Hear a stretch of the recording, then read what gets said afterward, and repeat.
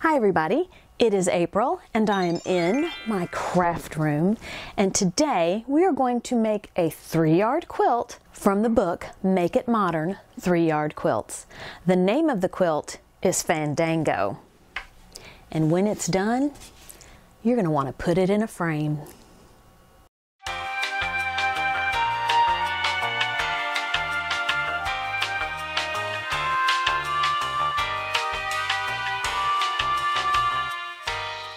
Here you can see I have cut fabric 1 and fabric 2, and now I'm getting ready to cut fabric 3. The first thing I'm going to do is I'm going to straighten the edge. I'm going to cut fabric 3. I cannot share the measurements because this is a pattern from Fabric Cafe. It is from the Make It Modern Quilt Book, and it is called Fandango. If you want this pattern, you can go to the Fabric Cafe website. I'll leave a link in the description below and purchase the book. I do not know if they sell this as a single pattern, but sometimes that is an option.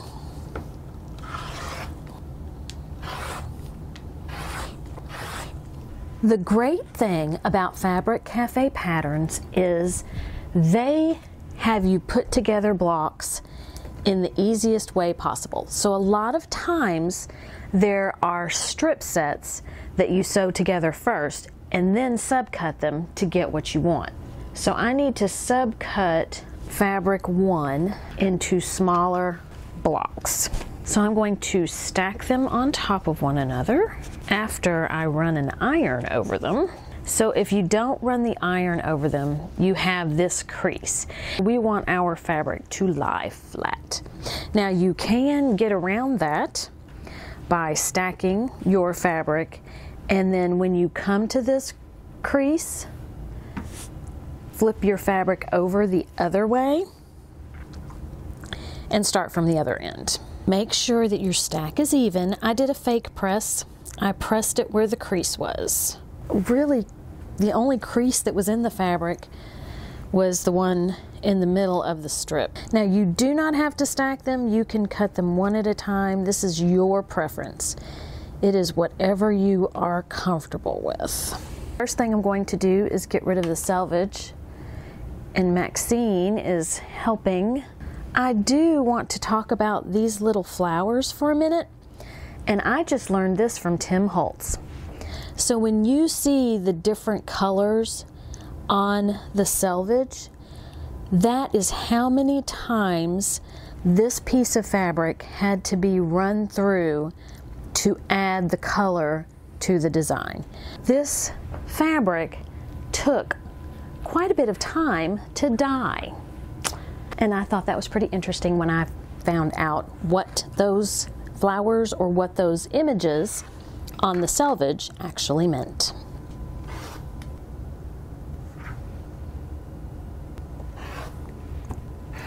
Now I need to subcut my fabric 2.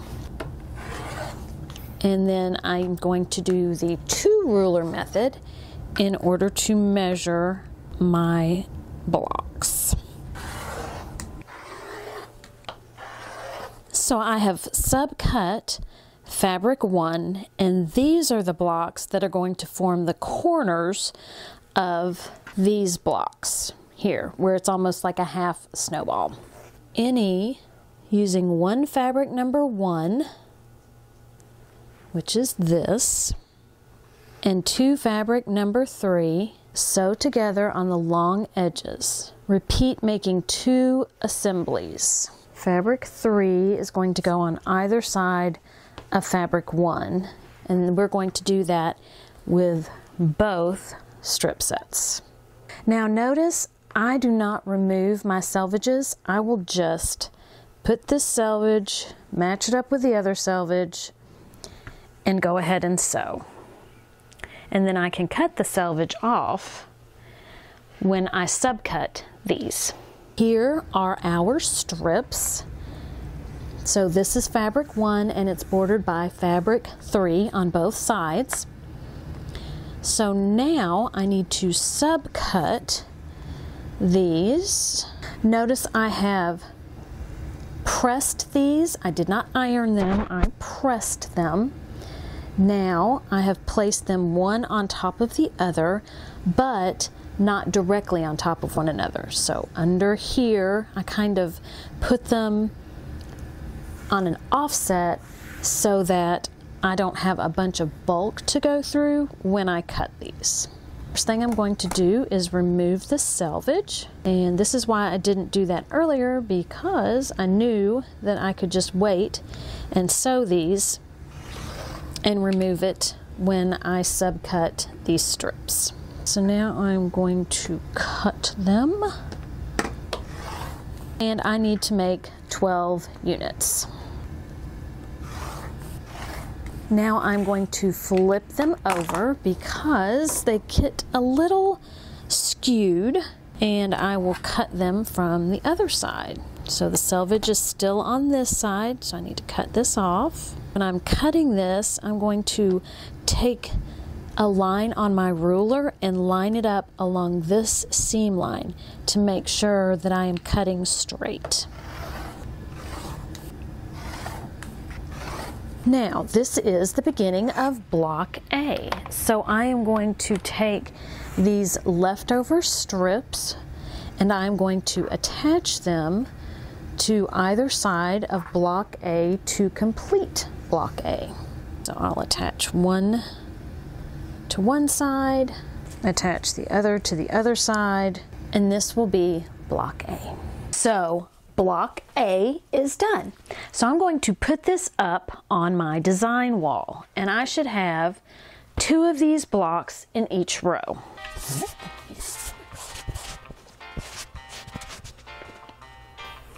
So part of my quilt is already up on the design wall.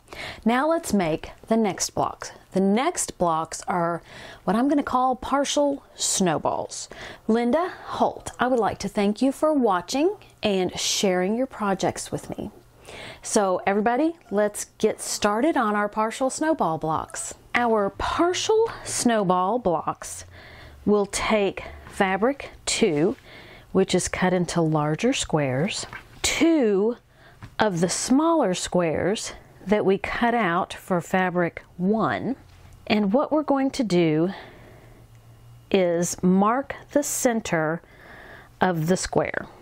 You can fold it and then kind of finger press it so you have that fold, and then place it in the corner of your block, and you need to sew along that fold line. Or you can take a pin that will disappear. It doesn't even really have to be a pin that will disappear because it will kind of meld into your block. So I'm going to take this purple pin, I mark down the middle, and then I do the same thing on the opposite side, and I sew along this pin line. So either the pin line or the fold will do. When I sew something like this, instead of using my 1/4 inch seam placement of my needle, I like to put the needle in the center of my foot. And in the center of my foot, I have a red line. So that enables me to line up that red line along either my fold or my ink line.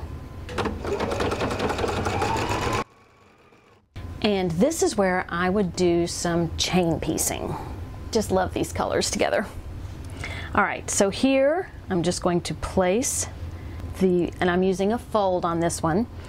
Place my fold here, keep on trucking, and my fold goes along the red line in the center of my foot, and I will just continue to do this.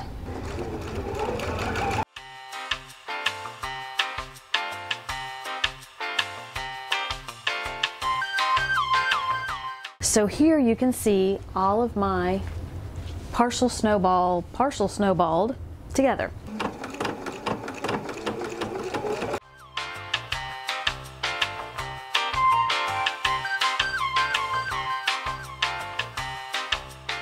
Here we have our partial snowball block. So we have a seam right in the center. What we are going to do is we are going to cut a 1/4 inch away from the seam towards the outside of the block. I like to use a ruler that has the 1/4 inch marking on it, so I can line up my seam along that 1/4 inch line of my ruler and then cut. So I get 4 triangles out of this, and then once I open up and press, I will have a block that is a partial snowball. Now we have our partial snowball blocks. Let me put those on the design wall, and then we'll figure out what we're going to do next. I didn't realize it, but on my partial snowballs, when your row starts with the block and a block, then your snowball part goes to the left on both of the fabric 2 with the fabric 1.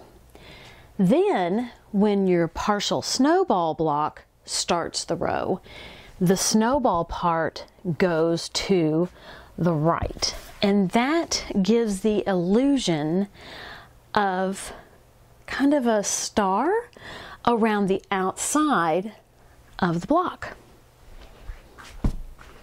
Now, I did not cut any of the borders for this because I like to make my borders bigger sometimes, and if I have more than 3 fabrics that coordinate together, sometimes I like to do double borders, and I'm not necessarily going to use the same fabric that's in the 3-yard quilt.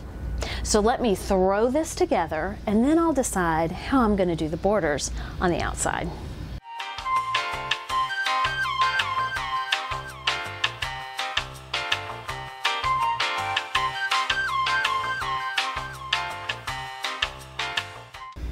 So here it is. Let's see. Did I mess it up? Yes, I did. I was so careful. However, I'm not gonna fix it because, yeah, it doesn't look that bad to me. So, now about the border.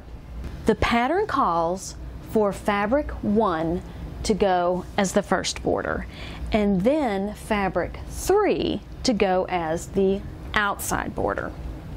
I really love fabric 1, so I think what I'm going to do is put fabric 1 all the way around. And what I want you to do is tell me which row I did incorrectly.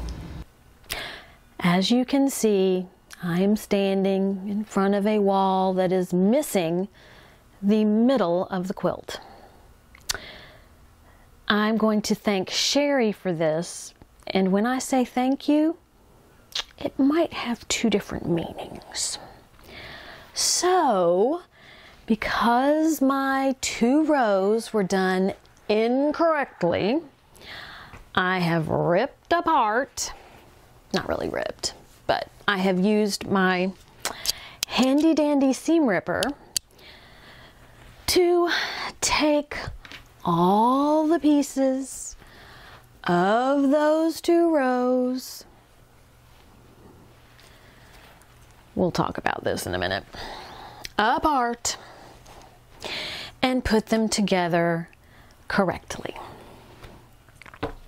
When you are ripping, seam ripping that is, be careful not to rip your seam in the wrong spot. So I have to recreate this block and then sew those 2 rows with the snowball thing pointing the right way. Thank you, Sherry. And speaking of thanking Sherry, I would like to give a real thank you for my cups of coffee from Betty Lynn, Jen Holly, and JK. I'm going to go put these rows back together the right way, and then I will be adding these borders. But I'll come back and we'll talk about that for just a minute in just a minute. There you go, Sherry. I hope you're happy. But on another note, Sharon Johnson, thank you for watching my channel. And thank you everyone who takes the time out of your busy day to watch my channel.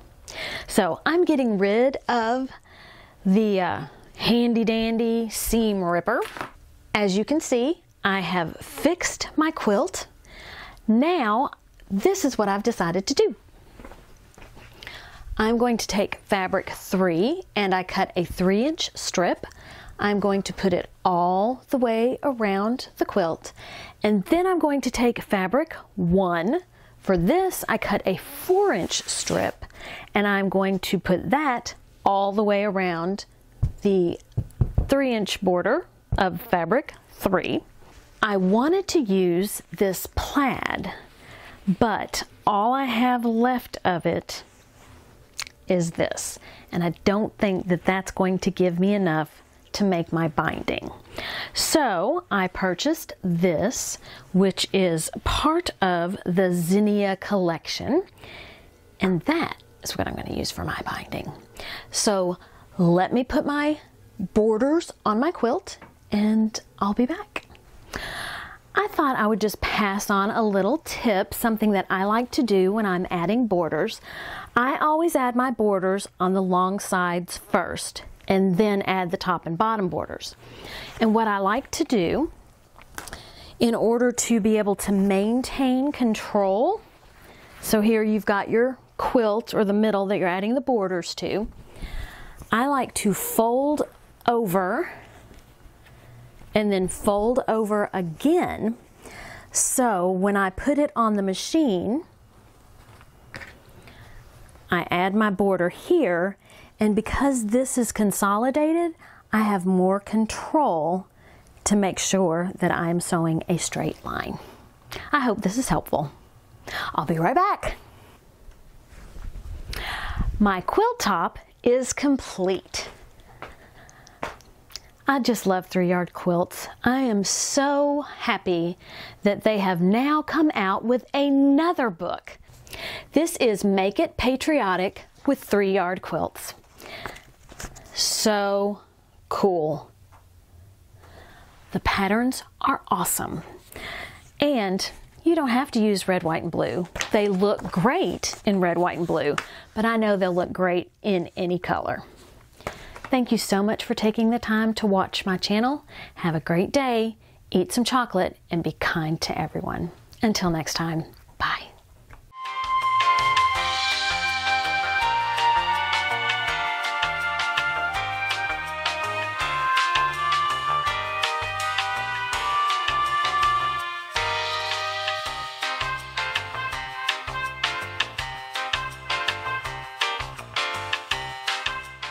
I know Easter has passed, but I still have some leftover Easter candy. Chocolate covered marshmallow egg.